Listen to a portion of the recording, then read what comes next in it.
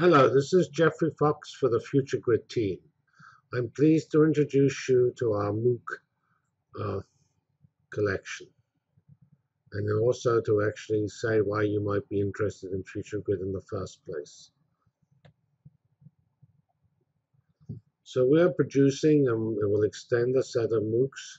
These are, of course, massively online open courses that cover the core capabilities of Future Grid and also various advanced capabilities and tools.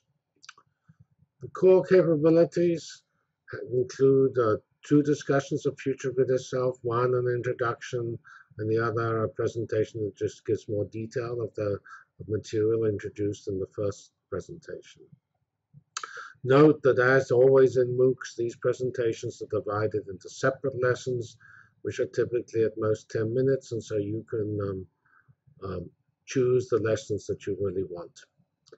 After this introductory material and overview material, we offer MOOCs on the core capabilities of Future Grid.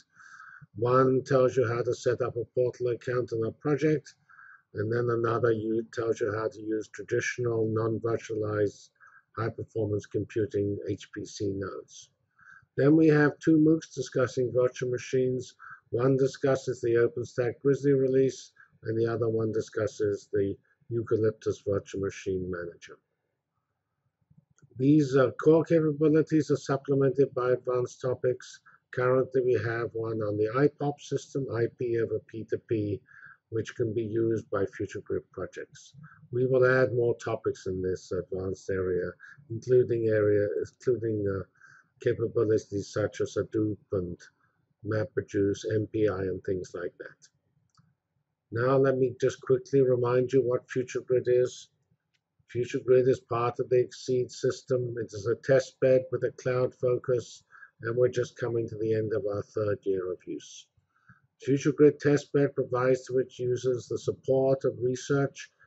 Namely, it is not trying to do production work, it's trying to allow you to test things and get ready to do great production science. Whether that science is either in computer science or whether it's in an application area like biology, chemistry, physics, engineering, and so on. We have a very flexible environment that allows you to look at different middleware, looking at things like interoperability, the functionality of your software, its performance, or just evaluate whether some piece of software is interesting to you.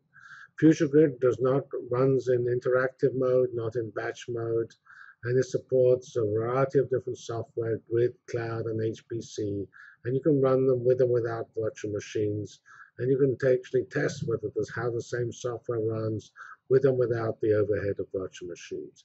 It's particularly suitable for education and teaching, and we have supported and will support many classes on Future Grid. We have OpenStack, Eucalyptus, Nimbus, OpenNebula, and HPC environments. And we support different storage models, including those familiar from high-performance computing and also from clouds, such as the OpenStack Swift cloud storage system. The typical usage of Future Grid are illustrated here. We've had 318 approved projects by July 3rd, 1860 users. Those users are dominant in the USA, but especially when we've had classes, we have significant users from other countries. Of those projects, 51% are from computer science or middleware, 3% interoperability, 22% in domain science, half of those in life science, half in non-life science areas. Life science tends to be a little bigger than other Exceed systems because it's a new application and therefore there's more testing to be done. 14% of the projects are in training, education, and outreach, but more than 14% of the users are in that area because classes tend to have more users than research projects. The final category is 8.8%. That's in the evaluation area. That includes the work we do for Exceed on testing their software. Here's the various services we offer. We offer cloud services, including MapReduce, the Hadoop file system, HBase, and the Swift object store. The infrastructure as a service we offer Nimbus, Eucalyptus, OpenStack, and also the virtual networking system Vine. In the grid area, we have Genesis, Unicor, Saga, and Globus. HPC, we have MPI, OpenMP, and CUDA. There is one system, Delta, in the Future Grid collection, which has a GPU capability. Then the final set of services are in the so-called testbed area. These are things that support the operation of Future Grid and provide you greater capabilities. Those will be defined by MOOCs, which we will develop soon. Here's the hardware of Future Grid. There's not very much hardware, just 4,700 cores. We have a total performance of around 50, somewhat over 50 teraflops. We have a lot of our machines have a lot of memory, and a lot of the machines have quite a few disks, up to 12 terabytes per server.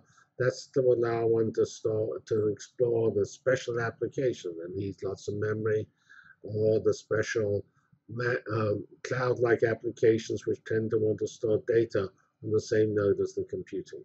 We also have a Scale MP system Echo that is just coming online. Here's what the systems look like, and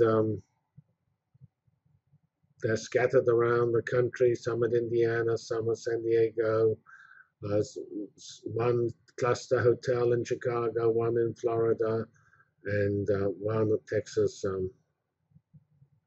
Advanced Computing Center. I thank you for your interest in Future Grid, and please go through the other MOOCs to get more detail. Thank you very much.